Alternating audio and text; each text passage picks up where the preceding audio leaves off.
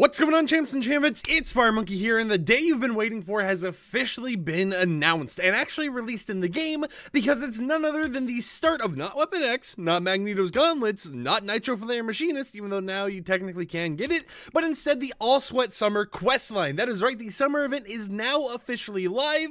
However, I'm going to be honest here, a lot of people on social media are a little bit disappointed by this event, which is why in today's video, I'll be telling you everything that you can currently do right now, and what has actually changed in terms of actual gameplay itself. So firstly, the newsfeed is now updated to say the All Sweat Summer quests are here, where you can push through the heat with the new Somerset quests that earn you a Water Levels wrap, a Summer Cell Shark glider, and the Deck Ducky back bling, and you have until the end of the season to actually earn these rewards, right? So you get a free wrap, a free glider, and a free back bling with 3 different variants on it, one of those being a watermelon themed ducky, and all you have to do is some quests. So if we go over to the quest menu, you can see it right here. For doing 10, you actually unlock the wrap. For doing 15, you unlock the glider, and then for doing 20, you unlock the duck. However, this is it.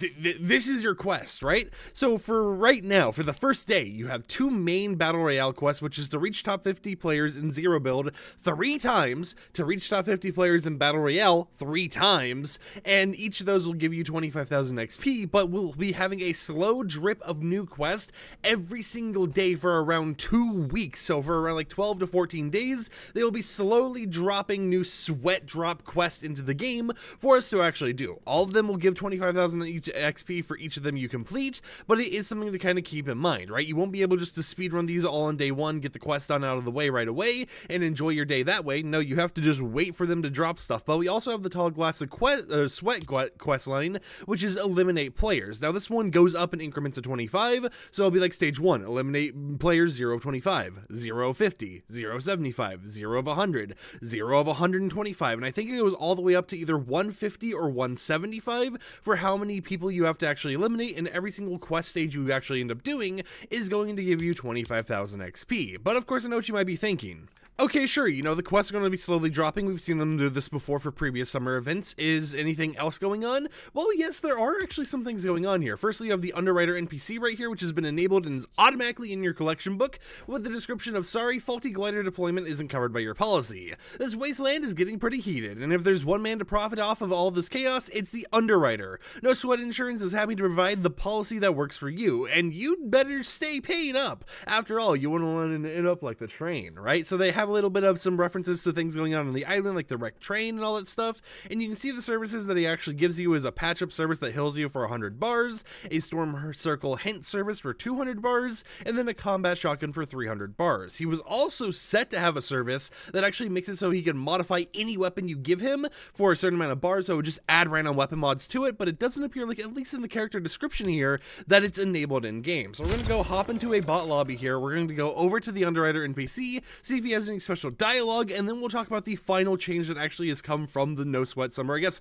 All Sweat Summer event that is going on right now, which I want to mention, by the way, they didn't even do a blog post or anything, right? I woke up, I didn't even know there was a summer event going on, because in the files, right, if I go over here on my other monitor, right, the only thing they had enabled was the event flag for the quest line, which of course ends when the season ends, but also they enabled the Underwriter NPC. Nothing else API-wise that we are tracking had actually had anything going on with it, which made me just sit here and be like, huh, there's an event going on? Like, I went to my own Twitter account, and Tate, the person who helps me run my tweets sometimes, you know, he helps out on the account here and there, he tweeted about it going live while I was asleep, so I just kind of woke up and I was like, oh, I guess there is a summer event, right? Because usually for summer events, we're used to them unvaulting items or doing crazy stuff here and there, but this time around, none of that really even happened. Instead, it was just kind of like, hey, yeah, there's quest. Play the game, reach top 50, bada bing, bada boop, right? That was basically all they ended up doing. So let's go ahead, drop down here, and look at the NPC. Also, maybe I'm tripping, but is my glider, like, way closer to my screen than usual? I don't know why. I just feel like it shouldn't be this close when I'm looking straight downwards. Here he is, though, the Underwriter NPC with the service for a combat shotgun I will gladly buy. We have reveal future storm circles, and then we, of course, we have the healing service. So what NPC dialogue do you have? Our policies do not cover damage incurred at the Nitrodome. Okay, if we click over here, a policy of your benefit. Over here, complimentary of No Sweat Insurance. I mean, 200 bars doesn't seem complimentary. It'd be a shame if something happened to you out here. Okay, what else we got? Let's see your let's hope your policy is current, friend. I'd hate to see your plans get derailed like other clients. So It almost makes me wonder if in the lore based... What is my... I can't aim in. I'm sorry, wait, what is going on with my camera angle? Hold on, wait. Okay, there we go. Switching around and sprinting fixed it, but I have no clue what just happened there. My game's apparently tripping.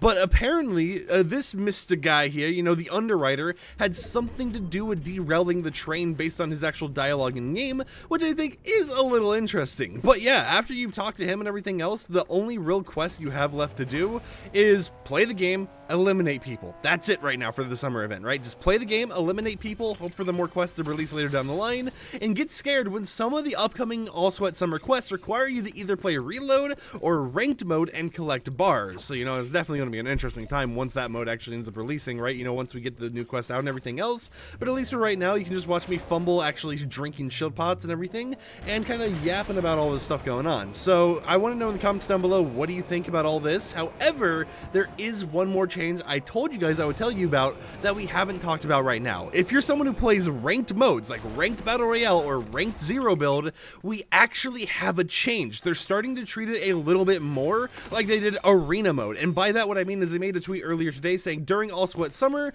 Ranked Battle Royale and Zero build will be switching things up a bit. From July 4th to July 18th, vehicles are disabled, and so are vehicle items, including boss cars. So if you're playing Ranked mode, you don't have vehicles at all. You don't even have the vehicle upgrade boxes on the ground. Nitro Fists are disabled in Ranked mode, and they made it so characters are no longer hireable, but hostile characters and bosses and their medallions are still present. So if you end up shooting a character that is once upon a time hireable, they will still attack you. Even if you just like shoot a normal NPC on the island, they'll still attack you. The medallion bosses are still going to attack you and all that stuff, but you can no longer actually go about hiring them. And this is very interesting to see them suddenly start trying out these changes here and there, because if you guys remember, a big complaint that I've seen people talk about when we moved from Arena mode over to Ranked mode was in Arena mode they used to have everything split up. So basically, if you wanted to use a certain weapon, it would be enabled in the core playlist like Battle Royale, Zero build, and all that stuff, but if you wanted to use it in Ranked, it was actually disabled because they wanted to, you know, not introduce too many chaotic items into that mode to give it a more fair advantage. And they kind of kept doing that with the paid tournaments and the tournaments you can do in game, but nowadays with the rank system, it was always linked to the core Battle Royale mode, and it wasn't something that you really had an effect of actually dealing with, right? So if there's a bug with a weapon or something, sure, they'll disable it in tournaments, but if you're someone who doesn't play tournaments and you just play normal ranked, it would still be there because of it being linked to the core loot pool that you have in normal Battle Royale as a whole. So it is interesting to see them decide for the All Sweat Summer event to actually start testing out these type of changes, and it's kind of fitting during All Sweat Summer, right? But of course, if this goes well, maybe we'll start seeing the old arena system kind of put into place here, where they mix up the loot pool a little bit more, making it so people that play in ranked mode actually have the old arena type system with their own set of loot pools and everything and their own rule set. Or maybe it doesn't go too well and they end up just going back on it, reverting and being like, you know what, core Battle Royale and ranked Battle Royale, you guys are still the same in your loot pool regardless of anything going on with tournaments. But of course, this is basically it for the summer event. You know, nothing too crazy really happening.